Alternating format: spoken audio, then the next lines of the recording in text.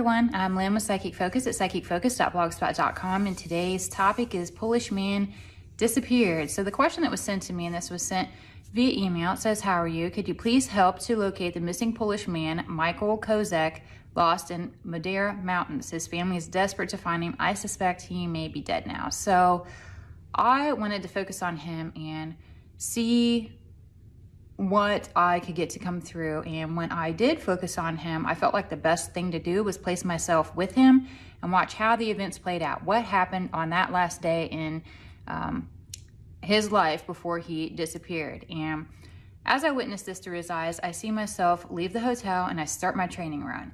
I have everything I need and I'm feeling really great as I start this run. I decide that I want to head into the forest and enjoy the scenery because it feels to make the time more enjoyable. And it was also a pretty good workout going up and down the different ground, changes or whatnot going through this forest here. I start my way in and the path I'm on feels a little rough. Typically running on the ground is nice and gives some cushion, but on this day it just fell off. Almost like it was either too dry or too wet. I don't know. The actual pounding of the ground felt like it was not the norm, or maybe not what I was used to. I still go on thinking that the surface is going to change as I get into the shady areas, but then I start to notice that my left knee is a little off and feeling sore. I couldn't quite figure out why, but I assume it has to do with the terrain, and I feel I can run through it. I just need to push through and I will get through this.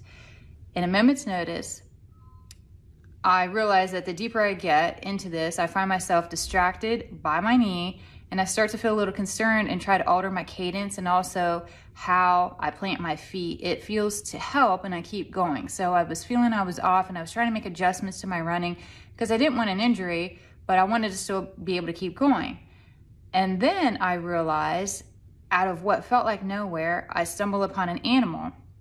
I was trying to decide if I should run, if I should stay still, or what to do.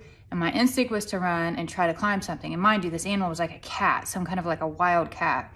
I see a tree that's about 20 feet away from me, and instinctually I was in this flight or fight, and I just start running for this tree.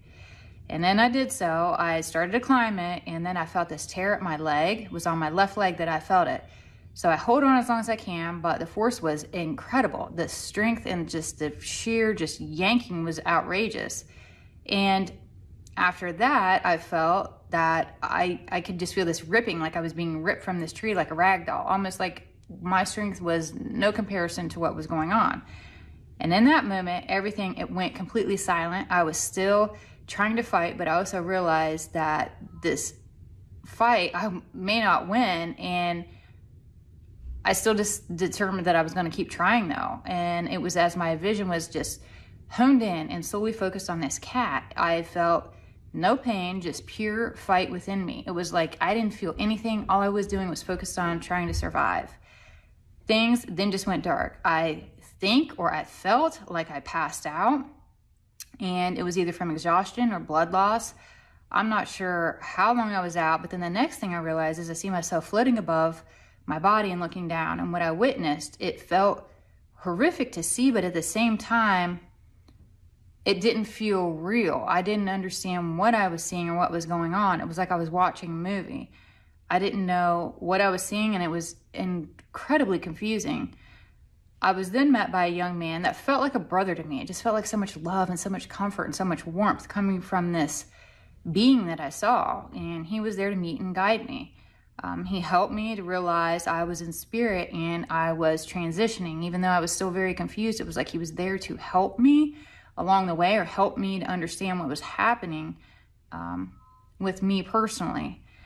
And at this point, this feels more like a recovery of the situation versus a search and rescue kind of scenario. But even that will be a challenge because I get that the cat carried off the remains, and I hate to even say that out loud because I know there's possibly loved ones out there listening to this. So all in all, my deepest regard to this family that is seeking answers and closure, and I'm so sorry. And so love and light be with them.